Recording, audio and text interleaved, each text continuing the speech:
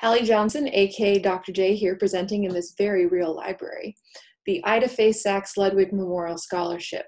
Ida Faye Sachs Ludwig graduated from San Jose State in 1927, where she honed her love for writing poetry.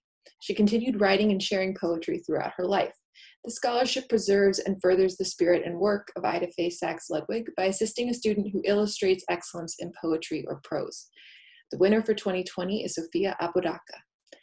I've had the great pleasure of teaching Sophia in 2 of my classes, and I'm also on her thesis committee, so I'm well acquainted with her poetic prowess and her unique and compelling style. Congratulations, Sophia. Hi, my name is Sophia Apodaca, and I just wanted to give thanks to the English department and to Mr. Richard Ludwig for the Ida Faye Sachs Ludwig Memorial Scholarship. It really means a lot to me. Finding financial assistance is something that I find very difficult. So having this opportunity to get a scholarship through something that I'm very passionate about, my poetry, it just means the world to me. And I thought maybe I'd read just a little bit of some of the poetry that I submitted so that Mr. Richard Ludwig, if you're watching, you can sort of see, I guess, where the scholarship is going to, and I'm just so appreciative. So I'm just going to read a little bit of one of my poems called 1992. Outside my grandparents' house, I wait. I'm listening to Franklin is Lost on my Walkman.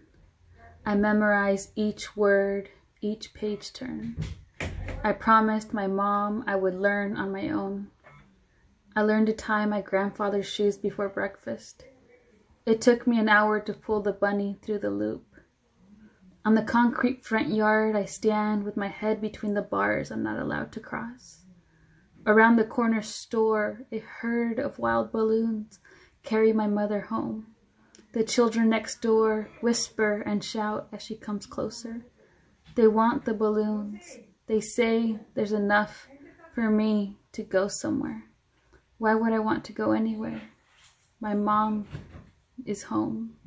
I unlock the front yard gate.